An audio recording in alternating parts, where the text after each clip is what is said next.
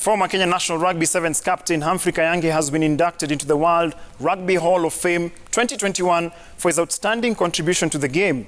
Kayange, who retired from the game, played a pivotal role in championing for the inclusion of rugby sevens at the Olympic Games.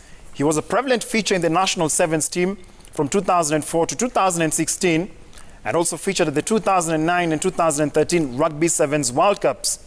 This year, he was elected to the International Olympic Committee's Athletes Commission.